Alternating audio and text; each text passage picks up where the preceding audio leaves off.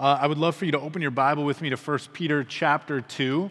And if you don't have a Bible and you want one, we have some on our little welcome table back there. We would love for you to have one of those and read along with us. And let me mention a couple things while you're turning to 1 Peter chapter 2. We just today concluded our adult Sunday school class through the Gospel of Mark. Next week, we're going to start the book of Ephesians.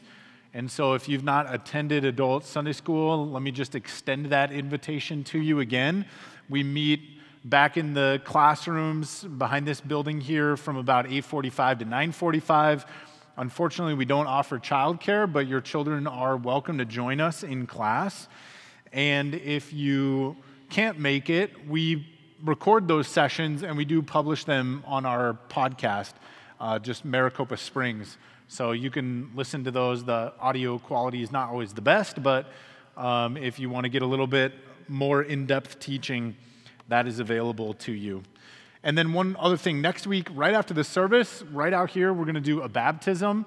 We have a couple of folks who have expressed their desire to be baptized, and so we're going to celebrate that with them as a church.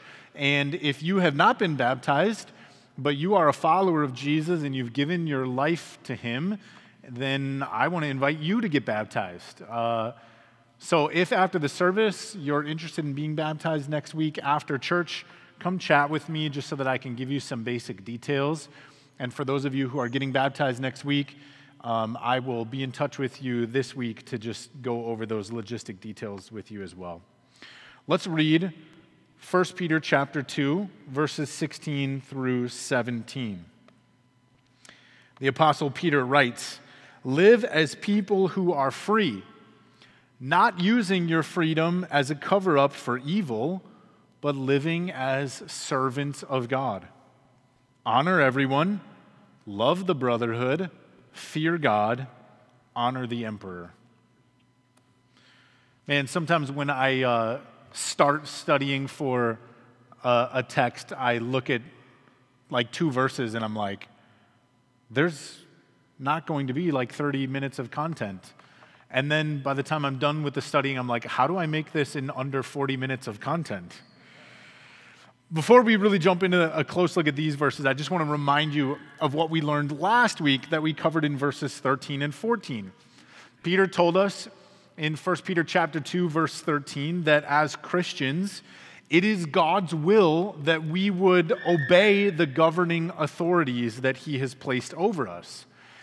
And we obey the governing authorities as Christians because we have confidence that God is in control. These people are not in authority just because of elections or revolutions or whatever other reasons might lead to them being in charge. They are in the authority that they have because God has ordained that they be there, because God is the ultimate authority. We also touched on the fact that for us as Christians, our primary citizenship is not in this world. We are not first and foremost Americans. We are children of God. We belong to the kingdom of God. That is a kingdom that is established even here and now, even though you cannot see it with your eyes. And it is running parallel to the kingdoms of man. But we are citizens of that kingdom, children of God. And yet, even though that is true, we remain obligated to obey the authorities that God has established for his perfect purposes. Now, all of that prepares us for verse 16, where we are told then that we should live as people who are free, not using our freedom as a cover-up for evil, but living as servants of God. Now, I think that what happens between verse 15 and verse 16 is a subtle shift from a political perspective to a spiritual perspective. Peter was talking about political things in verses 13 and 14, things like emperors and governors. These are men and women potentially who rule and reign over nations.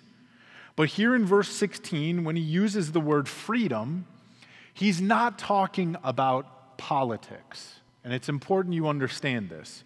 He's rising above politics. Let me explain what I mean. In America, when we talk about freedom, what things come to mind? Freedom of speech, You know, the Second Amendment, the freedom of association. We think about the kinds of freedoms that are spelled out for us in our Bill of Rights or the Constitution. But those are political realities. That's not actually what Peter has in mind here as he talks about freedom. Let me flip it around and I'll give you another perspective to hopefully help you understand what I'm talking about. Take a country like China. China is not at all a free country in the way that we might say America is a free country, even though China technically has a constitution that spells out some of the same things that we enjoy as freedoms in America. But in China, you don't have the freedom of speech. You don't have the freedom to own a gun. You don't have the freedom to associate with whoever you choose. So then what does verse 16 mean for somebody who lives in China? Live as people who are free. Are they free?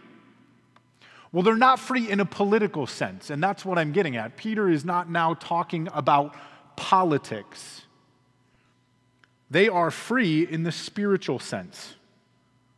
And so a Christian in China is free indeed in the way in which Peter is discussing freedom. Verse 16 still applies to them. So all Christians have this freedom which Peter is talking about, no matter what kind of government they might be subject to. In John chapter 8, verse 36, Jesus says, "If the Son of God sets you free, then you will be free indeed." This is the kind of freedom that Peter is talking about. He's reminding us that whoever might be governor or emperor in this world, we as Christians belong to a higher kingdom, a transcendent kingdom, where God has set us free from the things that truly oppress mankind. You know, our biggest problem as people is not that governments oppress us. No, it's that we are oppressed by sin and evil. And so Peter encourages us as Christians to live according to our identity, not thinking of ourselves as citizens of any particular country, but thinking of ourselves as those who are free because we belong to the kingdom of God. We are children of God and citizens of His divine kingdom. Now that's a wonderful, hopeful, optimistic, joyful, beautiful reminder, isn't it? When you look around at the kingdoms of this world and you see the amazing skill with which governors and rulers ruin everything, isn't it a wonderful joy to look past the misery created by those who rule and reign over the nations of this world and look past them to the King of Kings and the Lord of Lords? That we can rejoice that the Son of God has set us free to live in His kingdom, where we have access to everlasting joy and peace and hope eternal. Now, since Peter tells us that we are people who are free and that we should use our freedom to serve God, I think that this is going to require us to have a kind of detailed discussion about what the Bible means when it uses this word freedom. What does the Bible teach about freedom? See, again, Peter is not saying that we have freedom like Americans have freedom, rights, and that kind of thing. Peter's talking about a spiritual reality. And since there's a lot of confusion about what freedom is, I think we'll benefit from looking at this more closely. Let me try and clear some of that confusion up. When we hear the word freedom, we tend to think about the right to do whatever we want. Liberty, to do what pleases us. That's the modern view of freedom, isn't it? In fact, if you just Google the word freedom, the first definition that comes up there says, freedom is the power or right to act, speak, or think as one wants without hindrance or restraint. Freedom means you can marry whoever you want, You can dress however you want. You can be whatever gender you want. You can do whatever drugs you want. You can spend your time however you want. You can say whatever you want. You can live however you so choose. That's what sort of the typical definition of freedom is as people think about it. Nobody can tell you how to live your life. You do you, because you are free. So let's try and insert that definition into verse 16. Ready? It might sound like this. Live as people who have the right to do whatever you want, not using your freedom to do whatever you want as a cover-up for evil, but living as servants of God. Now, when I insert that definition into the verse and read it like that, doesn't it sound absolutely nonsensical? It doesn't work. Mostly because of the very last phrase there that commands us to live as servants of God. If we're truly servants of God, we're not free to do anything that we want. We must do what our master wants us to do. That's what it means to be a servant. The word servant here, actually, maybe you already know this, or maybe your Bible footnotes it. It's the Greek word doulos, and it really means slave. We don't like that word as Americans because we've got an ugly history with slavery, and so we tend to translate it as servant. But by definition, a slave is not free to do whatever he wants. And isn't it fascinating? Do you notice what Peter does here? Peter, in the very same verse, can use the word freedom and slave. In the very same verse, he can say, you are free, therefore live as a slave. And this brings us to our Christian definition of freedom. For us as Christians, freedom is to be like God. To be free is to be like God. To be full of goodness and truth and righteousness. That's what real freedom looks like. Spiritual freedom is not found in doing whatever you want. It is found in doing what God commands. Is that how you think about freedom? See, evil has twisted this all around. Evil has convinced us into believing that righteousness is dull. Righteousness is boring. Righteousness is restricting. And sin, oh, that's thrilling. Sin is really exciting. Sin is where all the action is. Sin is where freedom is to be found. But you know, when Adam and Eve ate that fruit in the garden and they disobeyed the clear command of God, they sold all of humanity into slavery. They didn't set us free. They bound us up. Again, the words of Jesus from John 8 are helpful here. Jesus says, truly, truly, I say to you, everyone who practices sin is a slave to sin.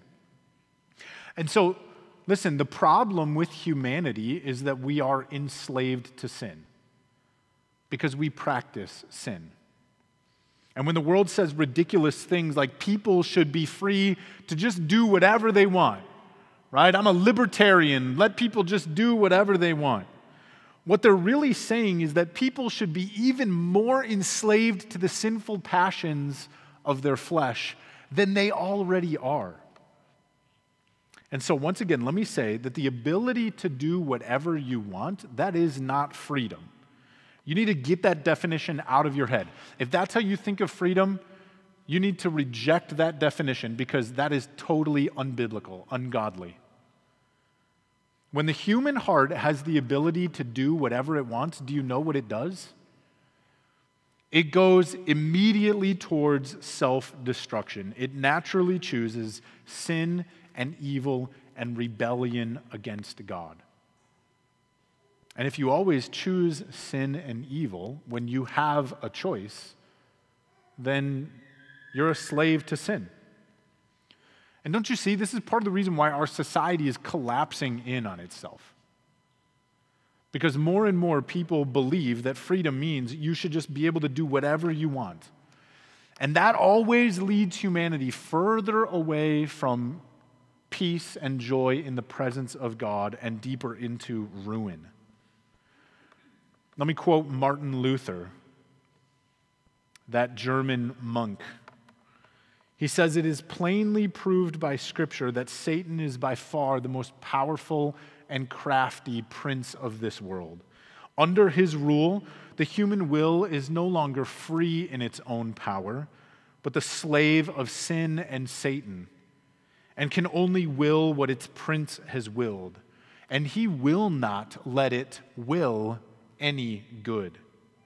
Though even if Satan did not rule the human will, sin itself, whose slave man is, would weigh it down enough to make it unable to will good. Here is unbelief, disobedience, sacrilege, blasphemy towards God, cruelty and mercilessness towards one neighbor, and love of self in all the things of God and of man. Here you have the glory and potency of free will."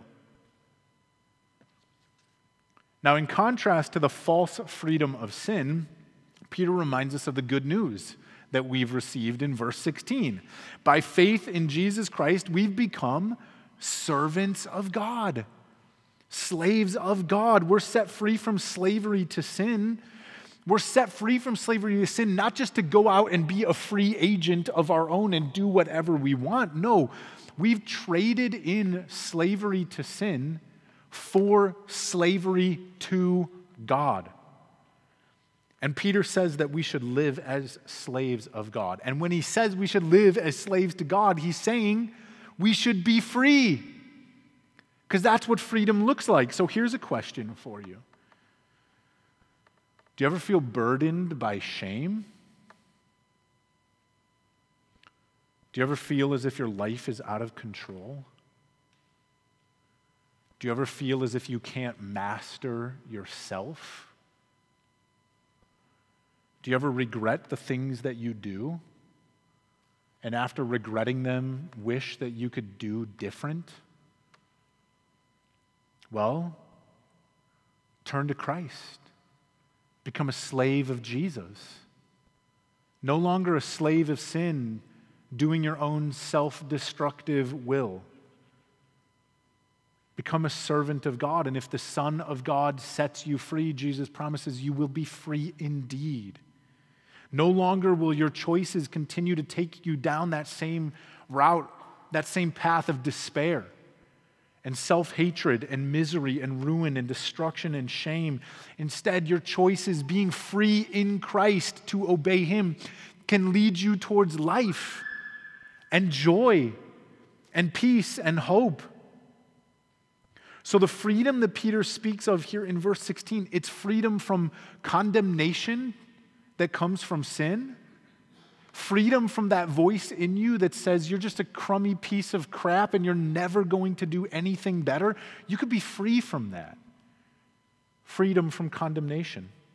Freedom from the dominion of sin that says that it must rule over you. You can be free because Christ can set you free indeed.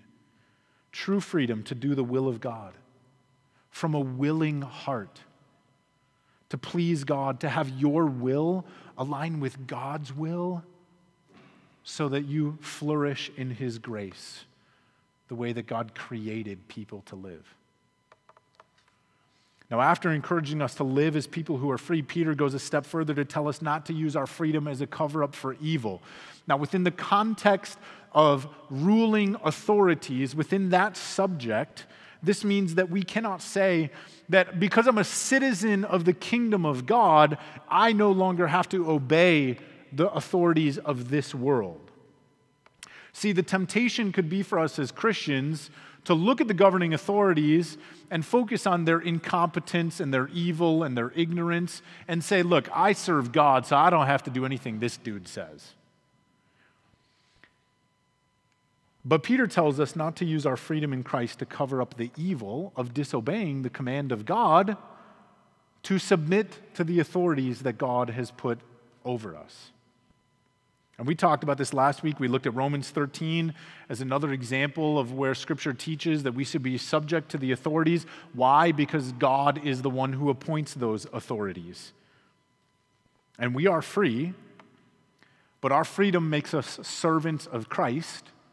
And Christ, in his sovereign wisdom, would have us submit to the authorities of this world. And so we obey Christ. We don't use our freedom as a cover-up for evil. But let's think for a second about a further application maybe for this teaching. Do not use your freedom as a cover-up for evil. I would say that the biggest secondary application here would be fighting against antinomianism. Do you know this word, antinomianism? There are some people who claim that because we have received grace from God and we are set free from the condemnation of sin, we can then go live our lives however we want, right? Because if I sin, what happens? I get grace. And so it doesn't really matter how I live. But do you see the terrible definition of freedom creeping its way back in again? There it is. These are people who call themselves Christians who use their Christian freedom and the grace that God gives them to actually advocate for doing sin. In other words, I'm free from condemnation, so I can go sin as much as I want, versus I'm free, therefore I should go live like Christ. Since God's grace will cover our sin, we don't need to obey Jesus. That's what these people would claim, who are antinomian. And this is using the freedom of Christ as an excuse to do evil. And we already talked about how, as Christians, that's simply not possible if we are servants of God. A good servant obeys the commands of his master. And so because we are free, let us hate sin.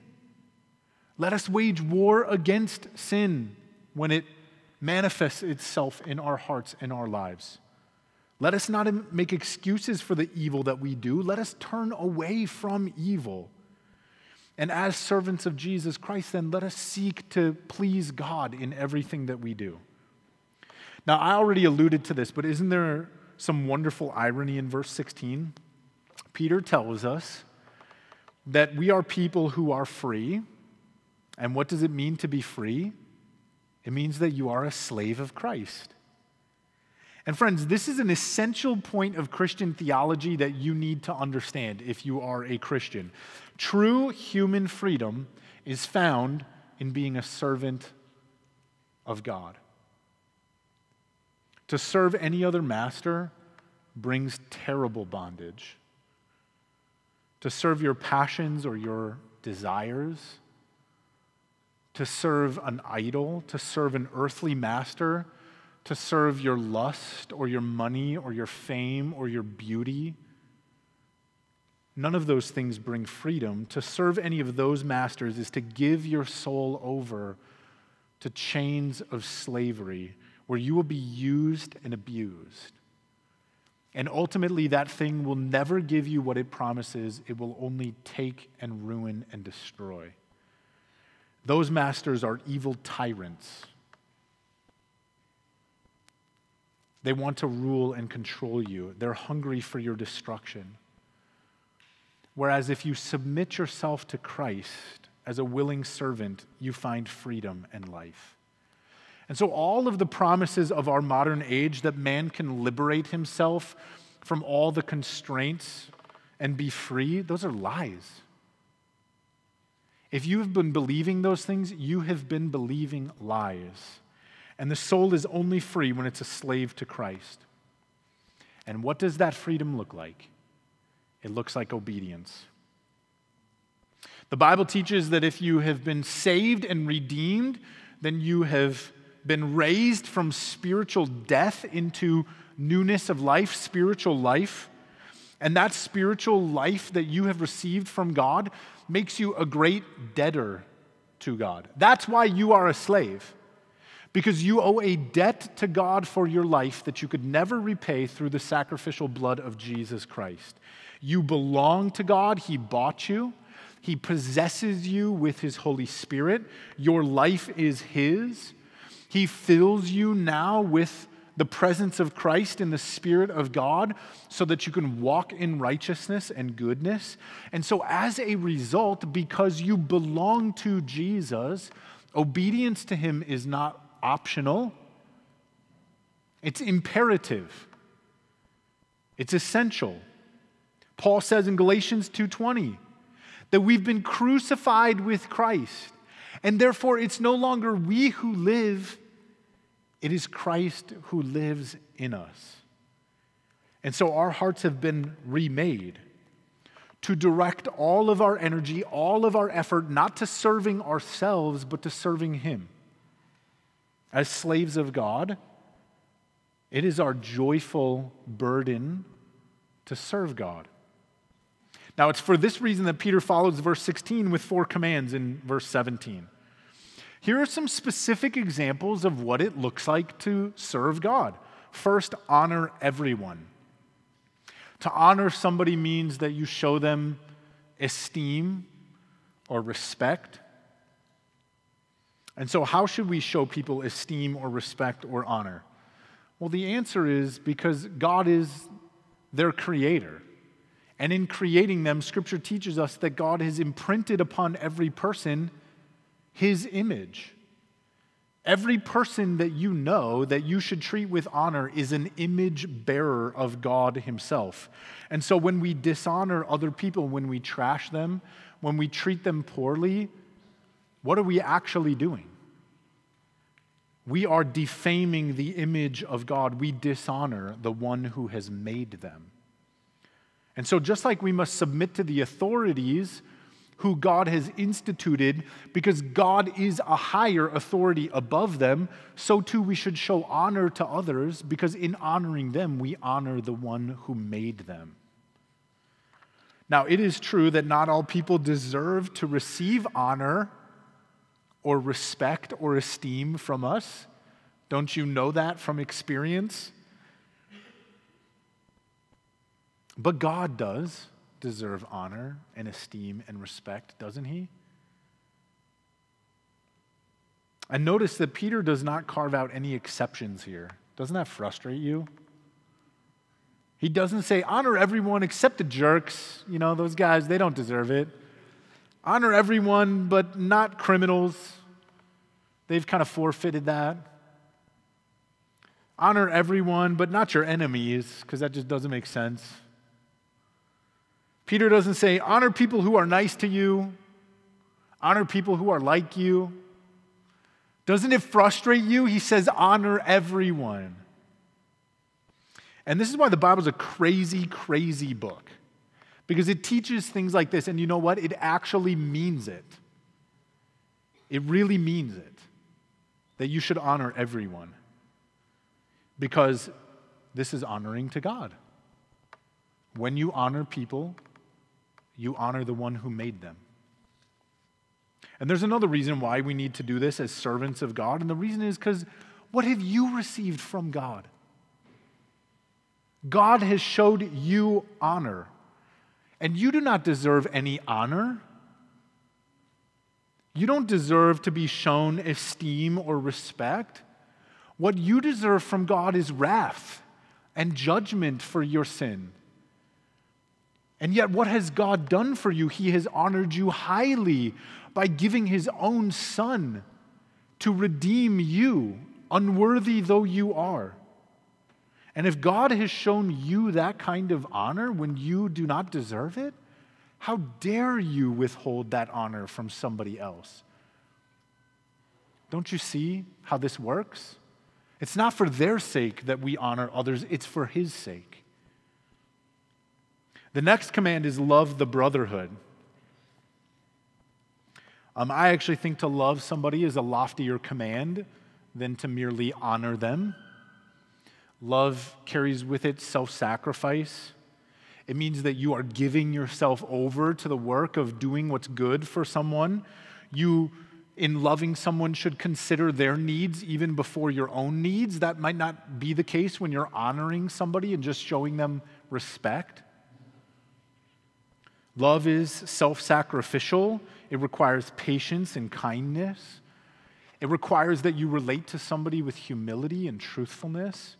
You offer them forgiveness and even tenderness. I sincerely believe that the surest sign that somebody has really been truly converted, has really truly been born again, regenerate, raised from death to life, received a new heart from God, the truest proof that somebody really is a Christian is other-centeredness. As the Spirit of God moves in and makes the heart home, it banishes out self-centeredness. Sacrificial love for others is the proof of the Spirit of God, because man, in his natural fallen state, what is he? Selfish and self-centered and self-oriented and self-preserving. Man in his natural state only cares about his own needs and his own desires, fulfilling his own wishes, his own comfort and happiness. By nature, you and I are disgustingly egotistical and megalomaniacal, narcissistic, until God changes our hearts.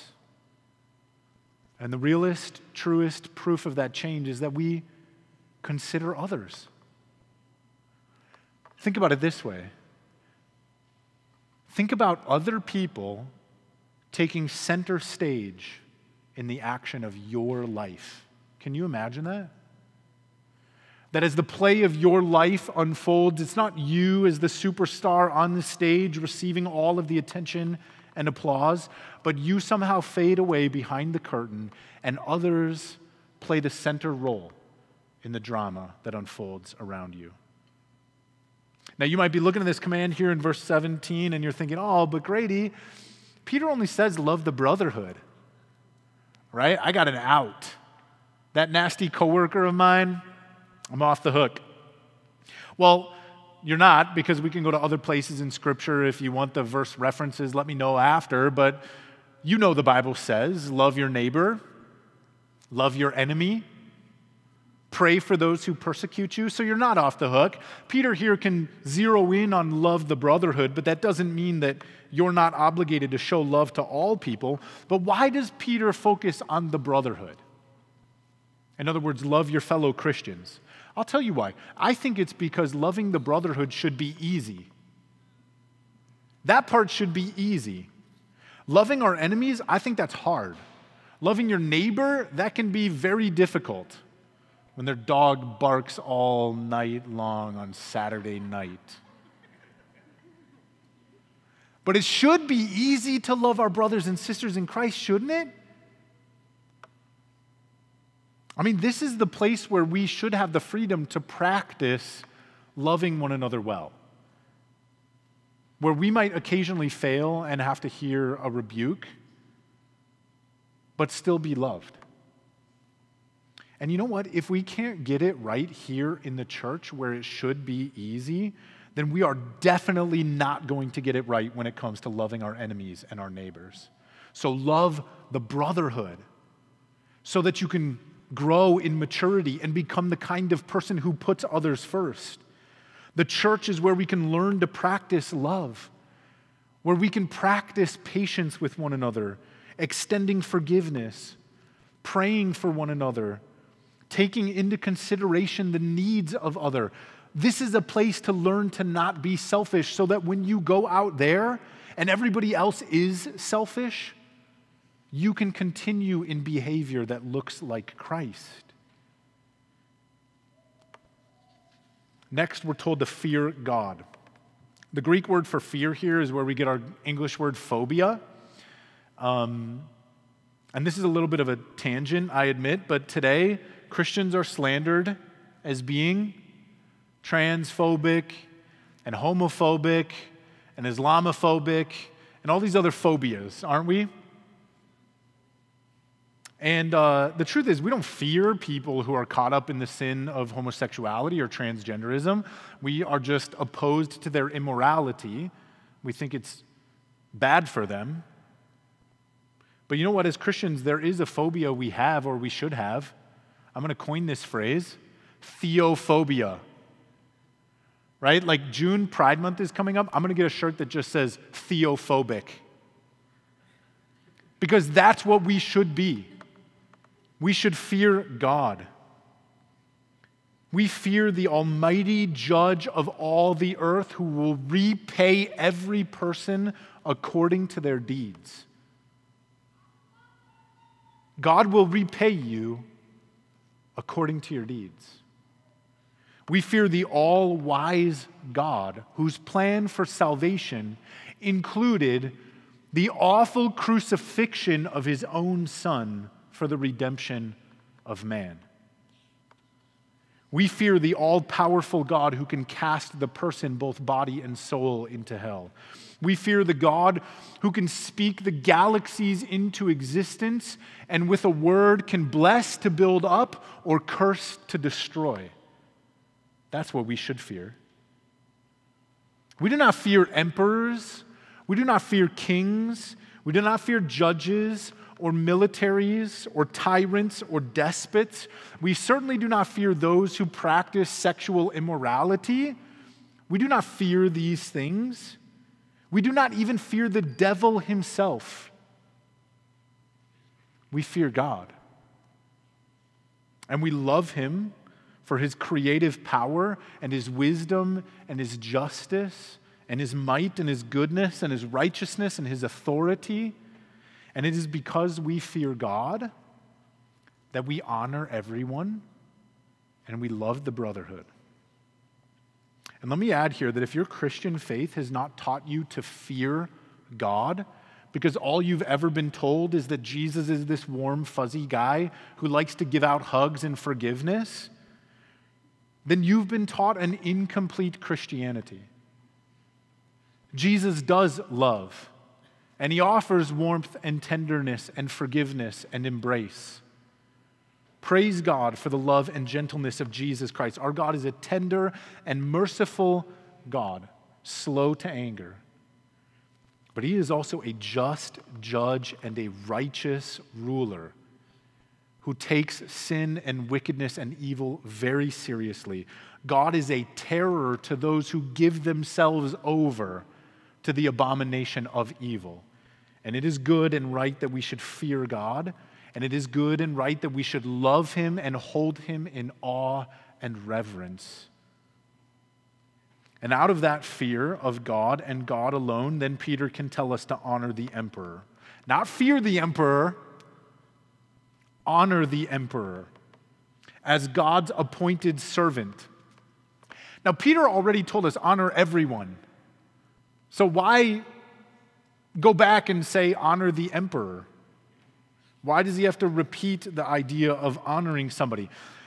Well, I think when we connect this idea to a verse like 1 Timothy chapter 5, verse 17, we can rightly conclude that those who are in authority actually deserve extra honor because they're appointed by God.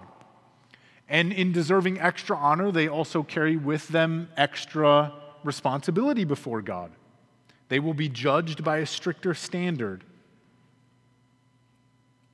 But we are taught to honor the emperor and those who are in authority because in doing so, we honor God who placed them in that position of authority. We've already discussed that in detail. And so I would simply say, if you can't honor the emperor for his own sake, because he's a wicked, immoral man, then look past the emperor and look to God and honor the emperor for God's sake. Practically, what might that look like? Well, it might mean that we quit complaining about the emperor and instead we pray for him. Complaining is a sin. Praying for leaders and authorities is a biblical command. So to honor the emperor would mean that we would pray for the emperor. That we would pray for those in power, in positions of power and authority, that they would repent, that they would believe, that they would be wise, that they would feel the burden of their responsibility before an almighty God who will hold them accountable for everything they do and say. Well, that brings us to the end of our verses, but I want to conclude with just a brief, again, reflection on the gospel, okay? Sometimes, here's how I like to think about the gospel. You're a human, and so you cannot do what the Bible says. But Jesus became a man to do everything the Bible says. And therefore, because Christ is in you, you can do everything the Bible commands. Do you see? Verse 16 says you should be a humble servant of God, but the truth is you can't because you're caught up in your own narcissism and self-centeredness. But then Christ became like you and served God faithfully. He had every right to be proud and self-centered, but instead, he laid down his life like a servant. Mark chapter 10, verse 45, Jesus says that he came not to be served, but to lay his life down as a ransom. And because Christ has served you and filled you with his Spirit and made you alive and like him, you are changed. His power is now in you to do what you could not do on your own. His character, his virtue, his love has been gifted to you. And so you are no longer a self-centered, narcissistic, miserable wretch. You are made in the image of Jesus Christ, other-centered, like Jesus.